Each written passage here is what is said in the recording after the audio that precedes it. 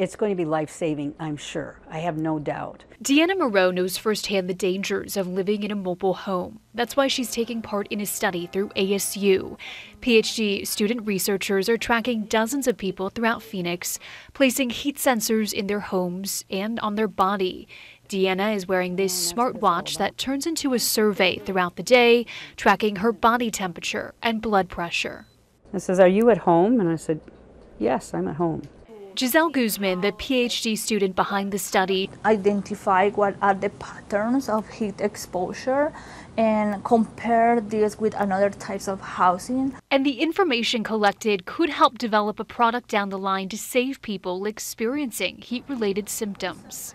This watch would send a message to your nearest relative close by, and it would also send it to the central database, which would send out information to 911 and could actually bring you emergency help right then. Deanna is also taking part in a separate study with a company out of California.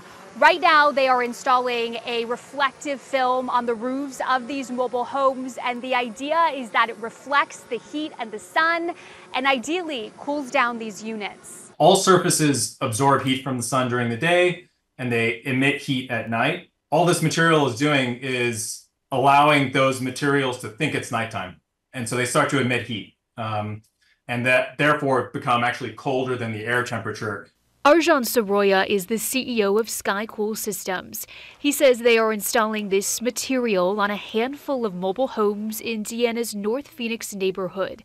And they are sharing data with ASU, hoping to get this product on more mobile homes and warehouses in the future. Most of these deaths happen in mobile manufactured homes. And Arizona has about 160,000 of these mobile manufactured homes, one of the largest concentrations in the United States. They've kind of estimated that perhaps it will reduce our temperature inside by about 10 degrees. That's what they're hoping. In Phoenix, Emma Lockhart for Arizona's Family.